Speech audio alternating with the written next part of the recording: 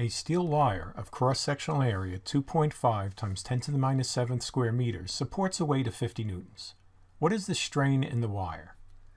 On the previous problem, we found the value of stress for this particular scenario, and stress is 2 times 10 to the 8th newtons per meter squared. Now we need to find strain. Well, we have the equation that Young's modulus is equal to stress over strain. So strain, do a little rearrangement here, is sigma over Young's modulus. So now we have 2 times 10 to the 8th newtons per meter squared.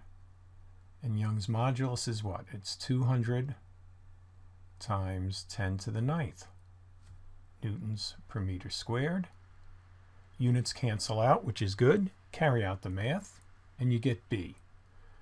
And frankly, if you're just looking at the answers there, the multiple choice answers, once you get to here, you're dividing 2 by 200. So that's going to be a 1 somewhere. None of the other answers have the 1, so you don't even have to finish the calculation if you're in a hurry. So our answer is B.